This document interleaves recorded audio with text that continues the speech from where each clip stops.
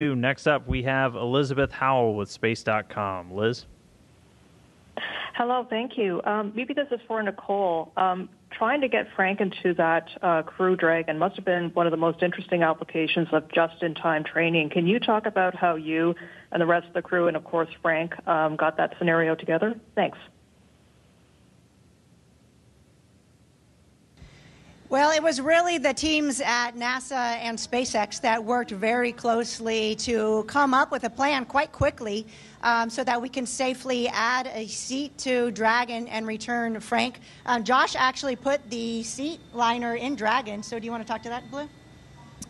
Yeah, absolutely. And Dan, if you could help us out, if you could mute while we're answering, because we're getting a bit of an echo up here. But yeah, Frank and I worked together to install that, and it was really cool to work with Aki. Aki, who had obviously been on Crew 2, was on the ground and had gone through the whole procedure when he was out at Hawthorne, and so we were able to work very closely with him. There are a couple differences as we were, putting the wrenches in place. We had some clearance issues that weren't apparent in Hawthorne. We worked through it and got Frank a great little seat that I actually wouldn't mind riding in too. It looks pretty comfy down there, and he doesn't have to hear us talk. He doesn't have a headset in that case, so he's not going to hear us running our mouths up there in our seats.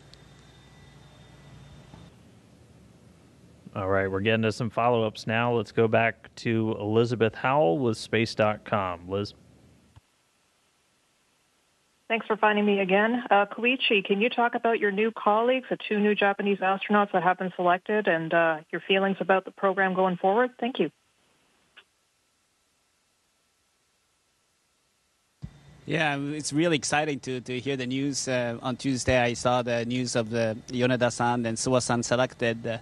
Very capable and a very interesting background, and I really look forward to working with them. This is best timing.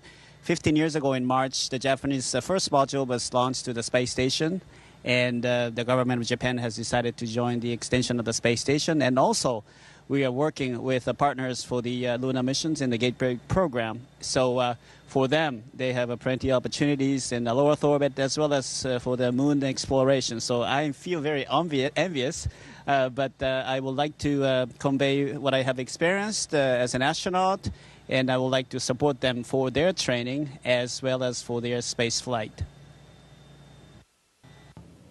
All right, we're going to switch over to some social questions now. Reminder for reporters, press *1 if you're on the phone bridge to get into the queue. The first one from Elaine on Twitter wanted to know if anybody in Crew-5 saw any of those outrageous auroras over the past couple nights.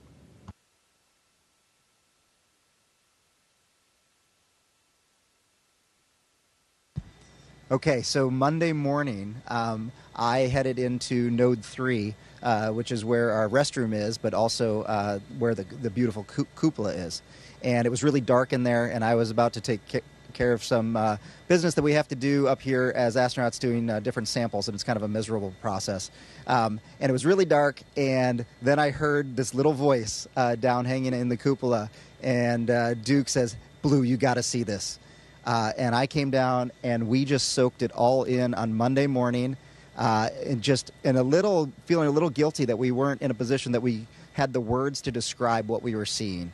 It was really remarkable. We were over North America, very northern part, at the maximum latitude that we can get. And so on Tuesday, we took advantage of an opportunity. We had a half day, and Duke can talk to you about it, but we got set up on a time lapse, and we got some pretty amazing photography. We were giddy yesterday when we saw it. It was really fun. Koichi's done a lot of time lapse, so he had that expertise, and Josh got it all focused and set up. And I think we took maybe 3 night passes worth of photography. It was just incredible.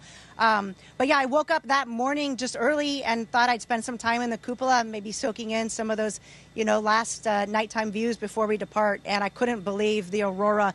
The coolest thing to me is that as the sun rose, you could still see the northern lights. And so you get all those amazing colors of the sunrise, the deep red to the orange to the blue, but you could still see the green of the aurora.